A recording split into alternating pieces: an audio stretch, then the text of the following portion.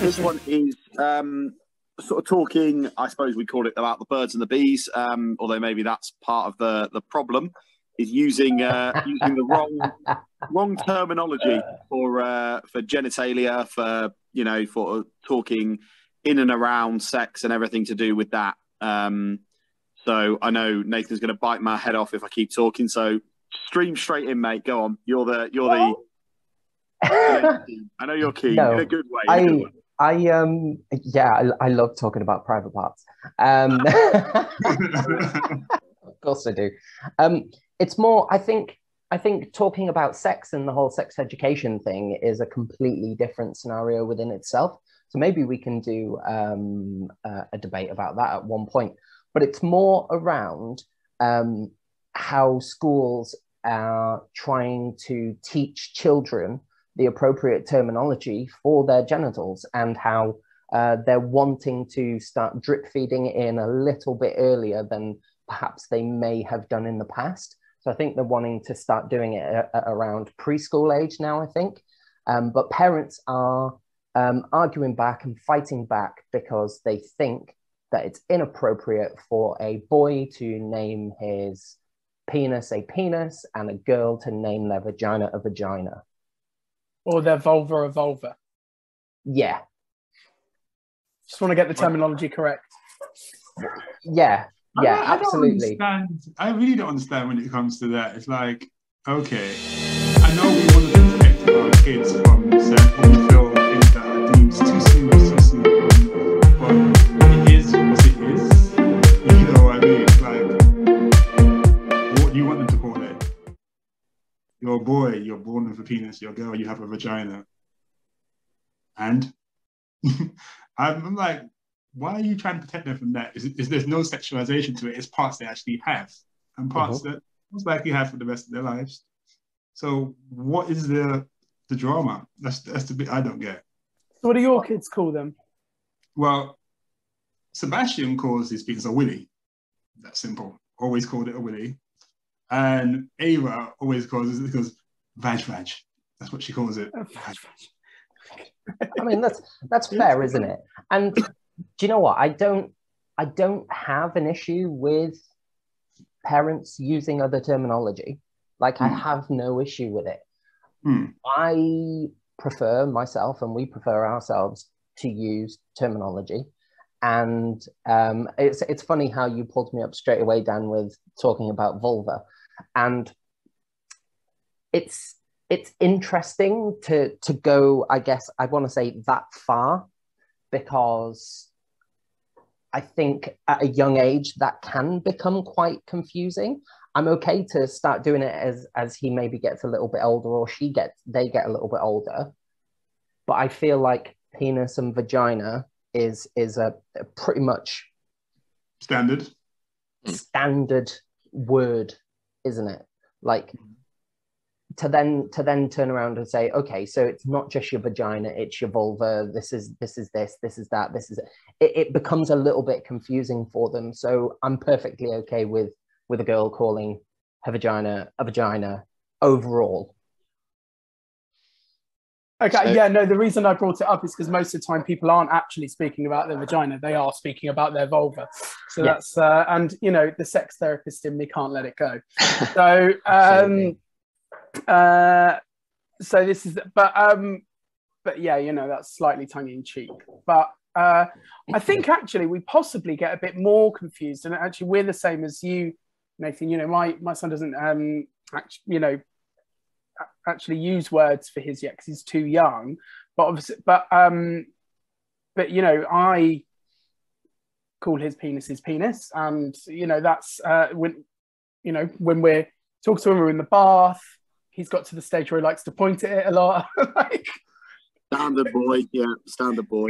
Yeah, that's never going to stop. It's never going to stop, is it? We never stop pointing at it as soon as it's out. Yeah, just, you know, in the bath. Yeah. You know what? I did not know that was a thing until we started having that nephews, and then start literally, the hand is literally always down there, looking at it and touching it. I'm like, is that a thing? I didn't realize until my nephew came along, and my son does the same thing. I'm like, really? can't leave it alone for a little bit. But when I see him do those things, and when I the same thing that we do with everything else, if he points because he's at that age where we're sort of learning words and we're naming things, and if he points at the bath, I say that's the bath. If he points at anything else, I say what it is, and when he points at that, I go, yeah, that's your penis. Then we can and that's what we plan on. That's certainly what we plan on calling it. And if when our next one comes along in a few months, if that's a girl, we'll plan on using correct terminology for them too. So because actually I think a lot of the evidence that's evolving around it, even though for some reason that creates a lot of fear in some people, the evidence is actually that it's supportive of desexualization, and it's supportive of it supports children actually being able to name and protect themselves more than terms like willy, nunny, whatever kids want to use for their genitals. I think one of the main pieces of research that came out, which kind of sparked this whole debate, was it was quite an awful story actually, and I feel sorry for the teacher that was actually involved in the story. But a small girl, I can't remember her age, would go to school, and she went to class, and she would always tell her teacher, and I think this happened for nearly 2 weeks, almost every single day, that her uncle licked her cookie. And the teacher, she did the right thing. She was very validating and said, if you don't want him to lick your cookie, then tell him that it's your cookie. And the teacher didn't even think about what she meant. The teacher literally thought that she was referring to an actual biscuit.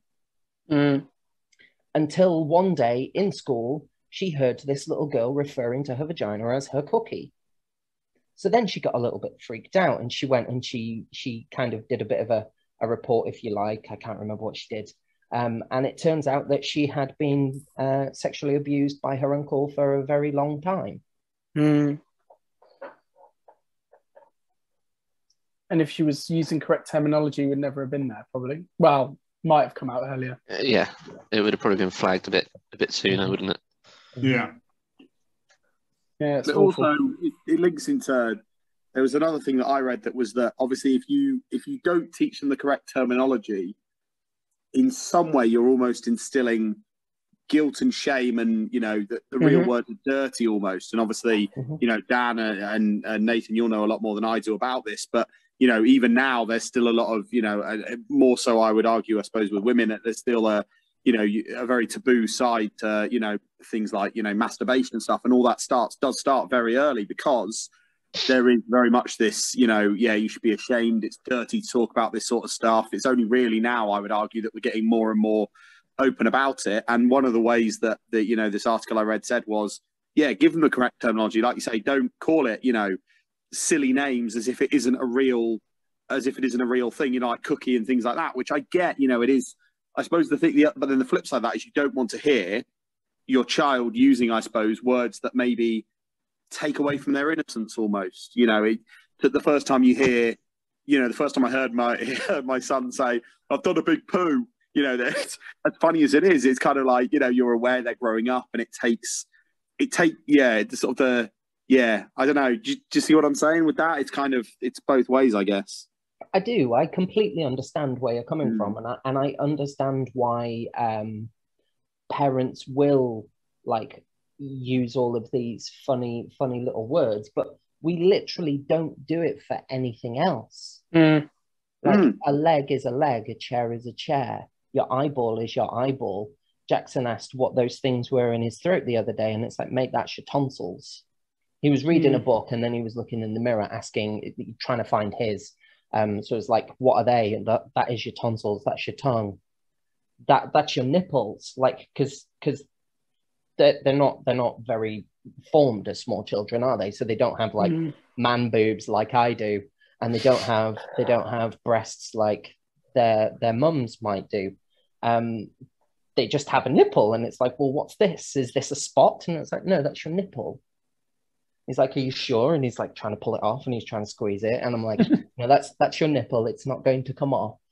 I was like, are you sure? And he's like, have you got nipples? Yeah. Can I see your nipple? Yeah, okay, fine. There you go. I've got a nipple too. And he's like, oh my God, yours are hairy. So yes, yes, they are. Thanks, mate. Cheers. But it's true, isn't it? It's fact. Yeah.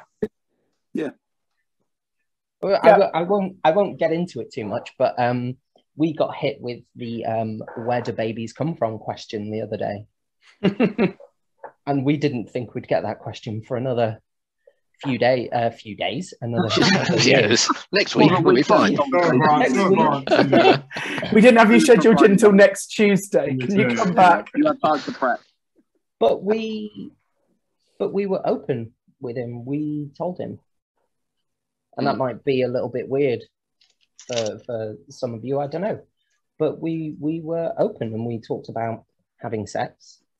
And we talked about what that involved for adults, and how it's consensual, and it still means that bodies are our own bodies, belong to us, etc., and all of that stuff.